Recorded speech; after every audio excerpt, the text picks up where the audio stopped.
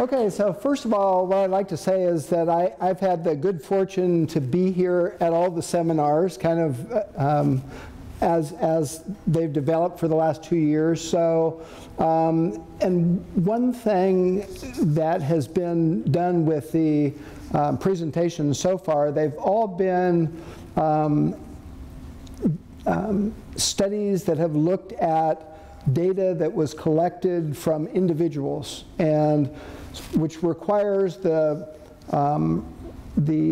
idea that you're going to be recruiting subjects, have those subjects come in. Many of you have been involved with this sort of process, and it's difficult. It's difficult to recruit subjects and get subjects to keep their appointments and all that, those kinds of things, and collect all the data and then analyze the data. But the one thing that I've noticed, none of the presentations in the seminars so far have been looking at population health and wellness. And that's one of the reasons why I thought maybe I could present a little different perspective, show you some things about some data availability that you may or may not be aware of, and just talk a little bit about that today, and then present some data that I've been involved with analyzing before, and just kind of go from there. So with that, what I want to do is talk to you a little bit about, as I mentioned, population level physical activity research. So to begin with, there are a whole lot of different national health surveys, and you may or may not, I'm sure that you're aware of some of them. I'm sure that you've heard some things about data that originated in some of them, and some studies that have been done with the data that they collected. But many of them have information that pertains to physical activity. It's presented somewhat different than what you would probably see in where you're recruiting subjects and you might have an N of 25 or 50 or 75 subjects. In population health management, you're looking at thousands of people rather than 20 or 30 or 50 or whatever. So that's one difference that I can bring up. So this is a list of a number of the surveys, some of which I think you've heard of before. The behavior risk factor surveillance system is one survey. And I will say that this also, which is important, all of the data that's collected by these federal government surveys is considered public domain, and it's all posted online, and you can go and look at the data. You can search for these different surveys, find the data, look at them from different years, and as you can see, some of them go back as far as 1957, the National Health Interview Survey. And the survey that I'm going to be talking to you mainly about today is one where data came from the National Health and Interview Examination Survey. They take a subset of the people that are in that particular survey, and then they do another survey that's called the Medical Expenditure Panel Survey, or MEPS. And each year in MEPS, they get around 32,000 people that they interview and collect medical expenditure data on and all that kind of stuff. So a lot of this medical expenditure information is available. But also, there is information about physical activity along the lines of all of the things that we focus on, like frequency, intensity, time, and type of exercise. So it has, these surveys have questions that pertain to all those things. Now, it's important to recognize that because most of these are surveys, although there are some direct data collection components, but most of them are surveys, which means that the people are reporting on themselves. So self-report always has skewing, which goes in the direction of making the person healthier or taller or weigh less or things like that. So when you're self-reporting how much you exercise, It's kind of like the fisherman, you know, you get a larger amount of exercise than you actually think. But in one of these surveys, which is the National Health and Nutrition Examination Survey, or NHANES, in a couple of blocks of time from 2003 to 2006, and then again from 2011 to 2014, they not only did the surveys, but they also did, they also do a physical exam part of this where people go to these locations and get a whole bunch of physical exam things done. But they also used accelerometers during those times, so they were able to correlate what the people said they were doing and what they were actually doing, how many steps they were taking, all those kinds of things. And as you might expect, the self-report was quite inflated over the other stuff. In fact, when they did the NHANES, for instance, in 2003, 2004, they looked at self-report of physical activity. About 40% of adults said they met national physical activity guidelines. And this was related to aerobic exercise. As when they used the accelerometer data on a sampling of those people, they found out that the actual percentage of people meeting national, federal guidelines and recommendations was 3.8%. About 40% said they did, so their perception of how much physical activity they're actually doing and how much they're actually doing is, there's a wide gap. However, there definitely is a relationship between people who report that they're doing more physical activity and those who are more physically active. And the one most reliable thing is if you ask people, are you completely physically inactive, and they say yes, which about 25% of adults in the United States do, they say yes to that question, you can take them at their word. If they say they're not doing anything, then that's probably accurate, an accurate report of their physical activity level. But the rest of the people, there's a skewing in the direction of doing more than they actually do. So anyway, there are a number of these different surveys that are available, and you can get to all of this data.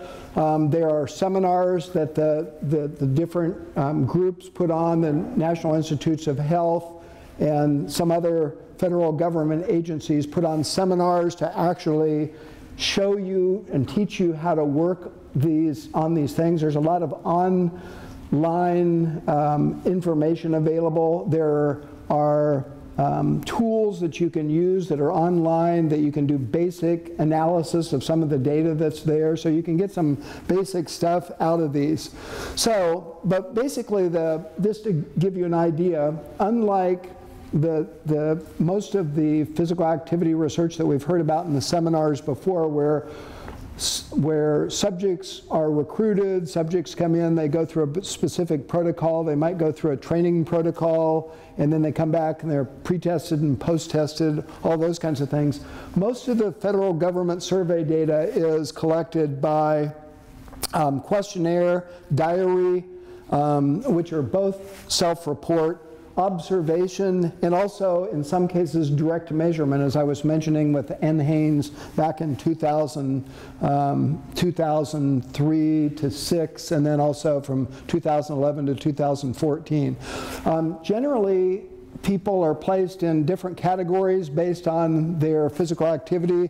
Active is when they're meeting the national recommendations, which right now, for instance, for aerobic exercise, you'd be talking about the national recommendations are 150 minutes of moderate intensity exercise during the course of a week, or a total of, I'm trying to think here, I'm blanking for some reason,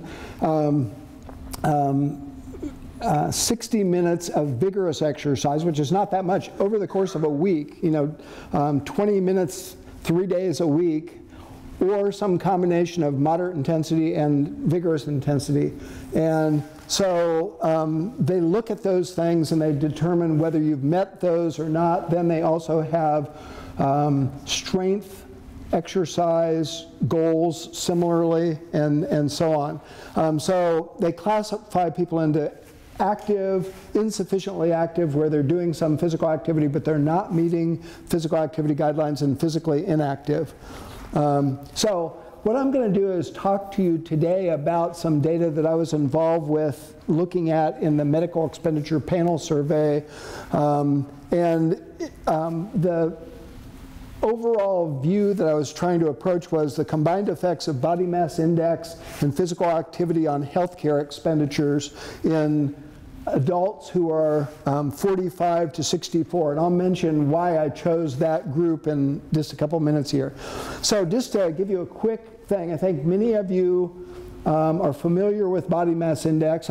Most often we talk about percentage of body fat and body composition measures, but the World Health Organization, the CDC, other public health organizations talk about the body mass index categories. And again, they do this because it's easy. You can either weigh a person and measure them, or you can have them self-report their height and weight. And as I mentioned, they're likely to be a little taller than they normally are and a little lighter than they normally are when they self-report. But anyway, they determine that, and then they put people into these categories: underweight, normal weight, overweight, and then 3 subsections of obesity. And you can see the numbers that you get for these. Body mass index is defined as your weight in kilograms divided by your height in meters squared. So that's how you calculate these numbers. So all of you, as you're sitting here, you can calculate your own BMI if you wanted to based on your height and weight. So that's the first thing. We need to define that. So based on that, there has been a fair amount of research that's been done that shows that healthcare expenditures, when they're compared with body mass index numbers, show this relationship. And this is actually like a, let's see here. Maybe you got there it goes. If you start here and you go up, you can see this is the highest down here, and it goes, they call this a J-shaped curve. So starts out high, goes down a little bit, and then goes steadily back up and ends up higher on the far right end. And you can see down here, when you're looking at use of federal government data, that you can get huge numbers. I mean, these are the numbers of subjects in each of those categories. You get, of course, a lot less in underweight and in the extreme obesity, but a lot in the normal weight. You know, in this case, close to 140,000 subjects. So when you get this number of subjects, then the error is very minimal. It really narrows down error. So this is from a study that was published based on data that's in these surveys. So, as far as the older adults go, what I was looking for, I selected the medical expenditure panel survey because it gave the healthcare expenditure data, but also was looking at 45 to 64-year-old people because that's the age group where you have the oldest workers. I mean, traditionally, a lot of people have retired in the past, and it used to be that Medicare and Social Security started at age 65. Now they're gradually moving that up, so people are retiring a little bit later now. But this group is the oldest group of workers, basically. And even if the people are not employed, they're still included in the data set. So, and this, just some characteristics, it's the first age group where chronic disease rather than accidents become the main driver of healthcare expenditures. They have the highest healthcare expenditures of the working age adults. They have the highest BMIs of working age adults. They have the lowest physical activity levels of working age adults. And also, this was of interest because no previous studies looked at BMI, physical activity, and healthcare expenditures combined, those three things, or those several things. These are characteristics of the group that I analyzed, and you can see that there are 6,600 people that fell into that age category, and the mean age ended up being 53. They were slightly more females than males, about 50, almost 52% females, 9% Hispanic, white, and ethnicity and race are listed separately. Ethnicity is, in U.S. Survey terms, is specifically just Hispanic. And then race are all the other categories that you'd think about. But white race was 82.7%. The mean high healthcare expenditures was $4,656 a year. The median, and remember these are positively skewed distributions, so the mean is going to be higher than the median, but the median is kind of the middle number. So there's a lot of people with not that many healthcare expenditures and not a lot with real high healthcare expenditures, but the ones with real high healthcare expenditures might be off the chart. I mean, they have huge healthcare expenditures. The median healthcare expenditure was $1,658, and then the people that self-reported, and again, this is an inflated number, I recognize that, self-reported that they exercise 3 days a week for 30 minutes a day or more, and that would be considered moderate intensity exercise, is about 53%, which is a high number. Probably if we put the accelerometers on the people, we'd still come up with a number more like 10% or something like that. But we're talking about 3 days a week here, not necessarily reaching the national recommendations, is what I was trying to say. Okay, so the physical activity for the analysis that I did was low physical activity, defined as physical activity less than or equal to 2 days a week, which includes 0, 1, and 2. So the people that are completely sedentary plus people who do a little bit of exercise. And then the high physical activity were people 3 days a week and more. And this actually is looking at aerobic exercise, so walking, running, cycling, swimming, continuous forms of exercise. I didn't include specifically resistance training because in the medical expenditure panel survey that's not covered well. So so this is the relationship basically that came out of this data, and this is using a graphing method that uses software called R.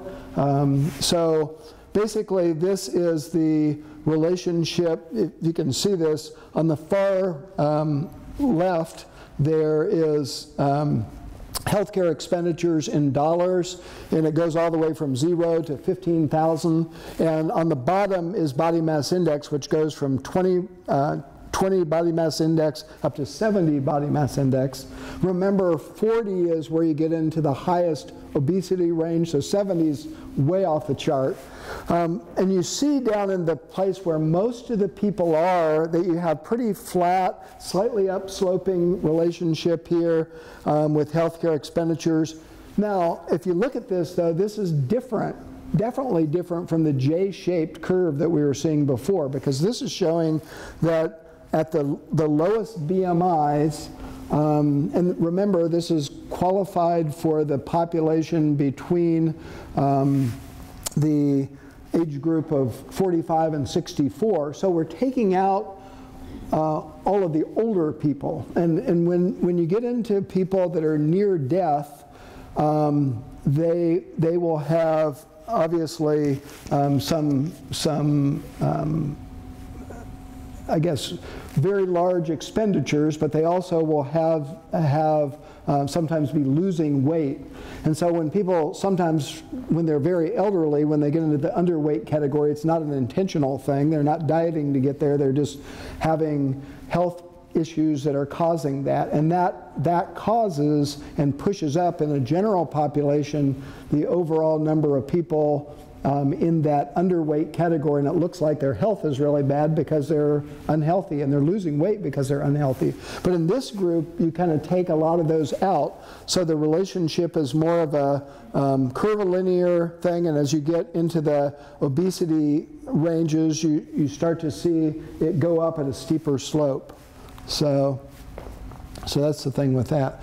Okay, so this one I think is hopefully a little bit more interesting to you.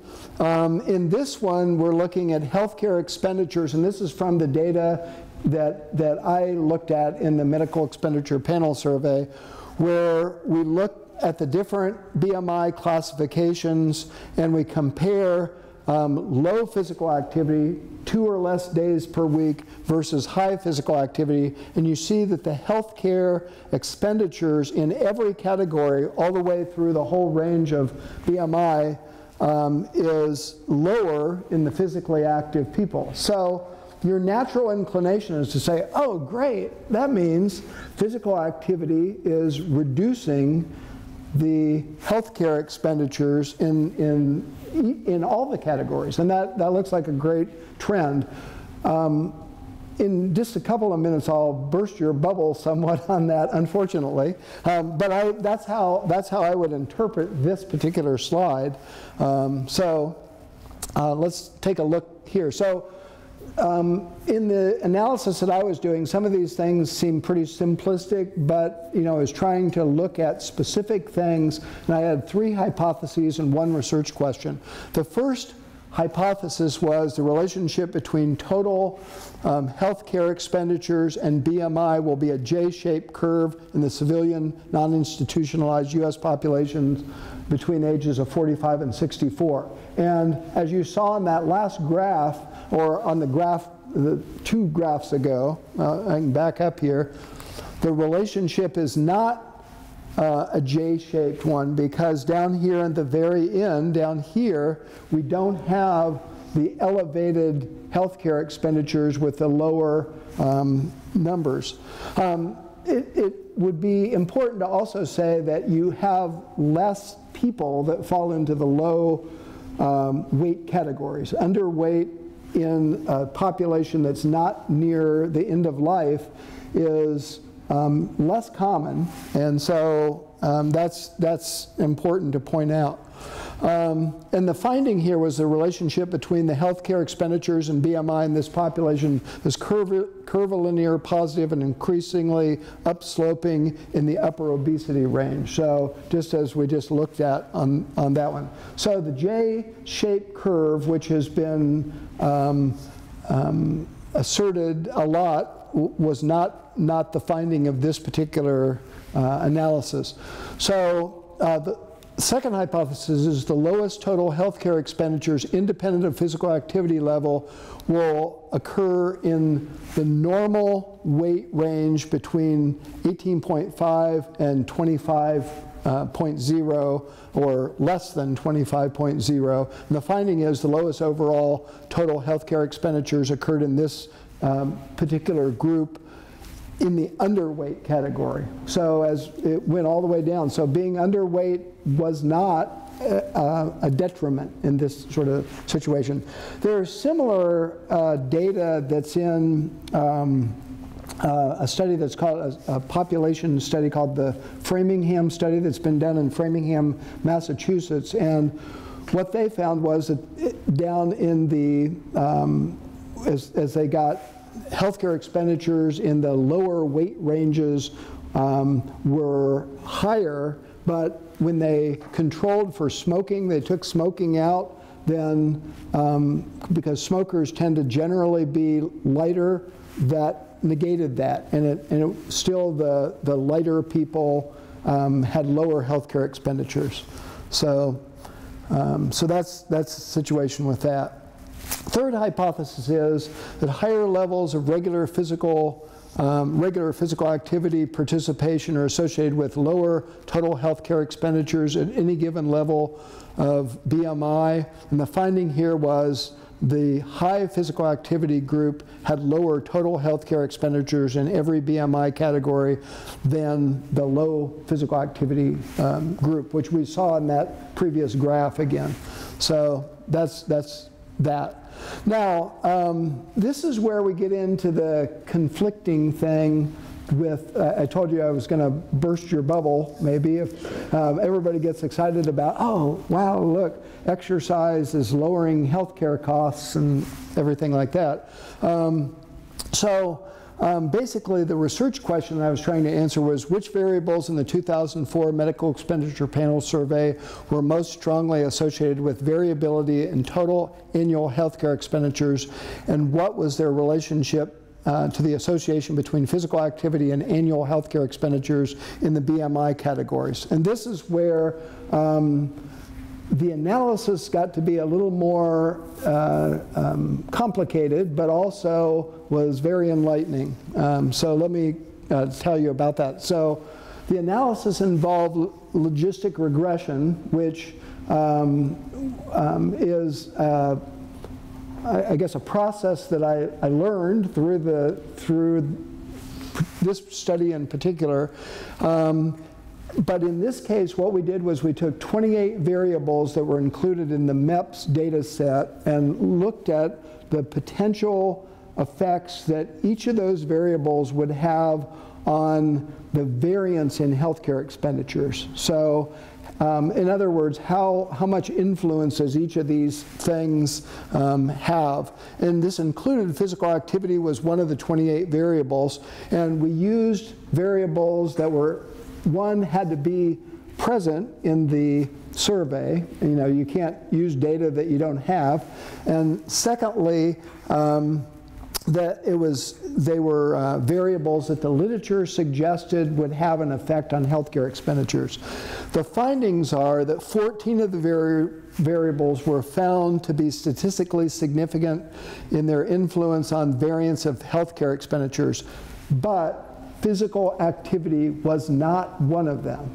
It wasn't one of the 14 that was considered to be the most influential, which is befuddling. Like for somebody like me, I'm thinking, oh, wait a minute, that can't be right. But you gotta look at the analysis, and it is right.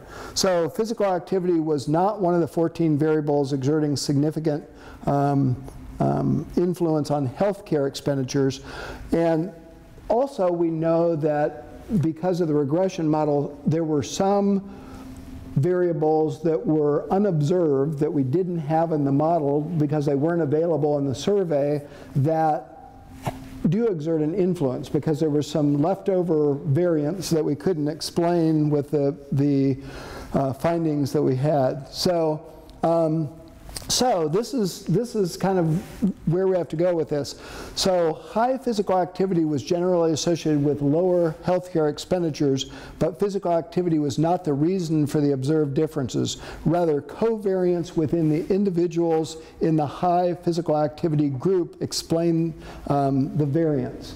So it was other factors other than the physical activity that may go in concert with the things that physically active people do that had the effects. So in other words, the statistically significant covariants, you can look at these, are Hispanic ethnicity, poverty category, days missed from work due to illness, out-of-pocket medical expenditures, self-rating of health, having a usual healthcare provider, health insurance type, diagnosis of high blood pressure, arthritis, coronary, diagnosis of high blood pressure, or arthritis, coronary artery disease, and or asthma, whether they have a white or blue collar job, or are unemployed, age and race. So these 14 things show that basically healthcare expenditures are a fairly complicated, multifactorial consumer behavior that is affected by a number of things, and it appears when you first look at the graphs that physical activity is one of the things that exerts an influence on it. But in fact, physical activity in the model was not one of the ones that came up as exerting an influence. So taking that a step further, I thought, well, so if physical activity really doesn't have a direct effect on healthcare expenditures, then we need to look at what factors predict that people are going to be physically active. All of us know, everybody in this room knows, that physical activity produces, regular physical activity produces improvements in health. And people who are more physically active generally have less of a lot of illnesses. They have better quality of life. There's a lot of things that we can document. So we need to be thinking about what kinds of things predict that a person's going to be physically active. So in this case, we took the regression model, made the dependent variable high physical activity participation, and then the regression model had a bunch of variables that could be related to that, and went through that process and narrowed it down to the ones that were significant. And when we did that process, 8 independent variables were found to be significantly related to high physical activity participation. These include gender, level of education completed, subjective rating of health, diagnosis of hypertension or arthritis, depression, any activity limitation, and BMI category. So all of those things have some predictive value or stronger predictive value in whether or not a person is going to be exercising or not. And you can see I'm not saying what side of any of those are. I mean, generally, people with higher levels of education are more often more physically active, and along with being more physically active, generally they have better health status. But these are the things that help predict that. Maybe these are things we should be, thinking about, and I think we are thinking about them, but we've got to be really careful in coming to conclusions that something is cause-effect. We can see associations that are there, and certainly physical activity is associated with lower health care expenditures, but not because of the physical activity, but rather because of some of the covariates that people who are physically active also possess, if that makes sense. So that's sort of hopefully that is making some sense. So this, in conclusion, I want to just say that as far as archival data goes, there's a lot of data available, and it's available to you right now. I mean, you can pick up your laptop, open it up, go to National Health and Nutrition Examination Survey, and the data will be right there on your screen. And you can then, whatever types of analyses that you'd like to do, you can do those. I mean, it may take a learning curve of going through and figuring out what you can do with that, but the data is there, it's already collected. And the other good news is the Institutional Review Board just basically says, oh, this data is already collected, there's no risk, as long as the data was collected in an ethical way. Now, that means that with these federal government surveys, they've been done ethically, they've been done randomly, they meet all the criteria, and the IRB is great with that. If you took some data to them and say, well, I want to analyze this data for a project, it's from this prison, and it's where they made the prisoners do such and such, and that kind of data is not ethically collected, so the IRB is not going to sign off on that. But on the government surveys, it's smooth sailing through IRB.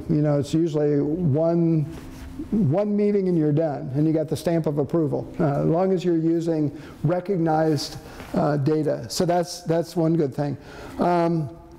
So one of the drawbacks, though, is analyses with this kind of data can only use the things that they've already collected. So yes, the data is already collected, but they may not have collected all of the data that you would like to see. I mean, there might be things that you'd say, man, it would have been great if they would have done this with these people, but they didn't. And so if you don't have the data, you obviously can't use that. So that's something to think about. And then the final thing is just sort of the warning about that we need to not jump to conclusions. Like when we see a graph, like,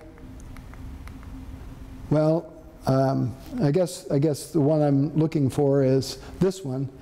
We can't jump to the conclusion that it's physical activity that's causing this, causing these differences. And you might say, well, why not? Well, because we need to look at the influences, and when we did the analysis, the physical activity was not even in the top 14. It wasn't statistically significant in its impact on healthcare expenditures. Now, I recognize healthcare expenditures, thinking about healthcare expenditures might be outside the things that you guys think about on a day-to-day basis, but I had an interest in it because I worked in healthcare for 16 years. So I was working in hospital settings, and even in one hospital, and some of you have heard this before in classes, but in one hospital, one day, this was back in the 1990s, the human resources director of the hospital I was working in came into my office, and he had I'm not kidding, he had a box of paper that was probably, I don't know, 10 reams, 500 sheets each. And he brought the box in, he sits it on my desk and he says, can you do anything with this?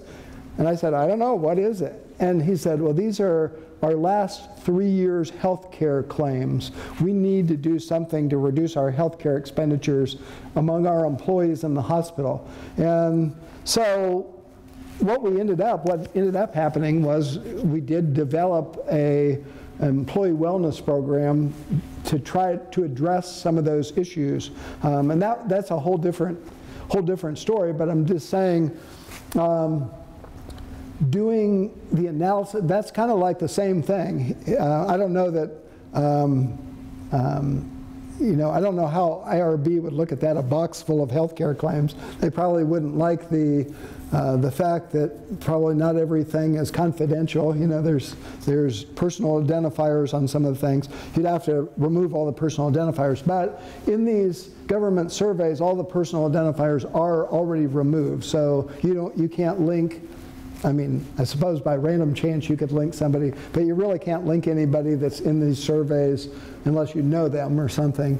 And even then, it's data that's, huge numbers, thousands of people rather than 20 people or something like that.